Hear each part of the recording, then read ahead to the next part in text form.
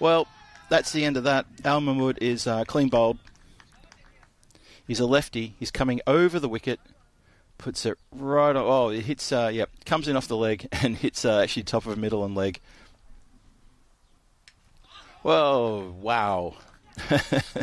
The batsmen in the stumps were not sighted by me because the non-striker batsman just walked between where I'm standing and the batter, and all I heard was the clack of the stumps and a very important breakthrough as well. Oh, you wouldn't believe it. Wouldn't believe it.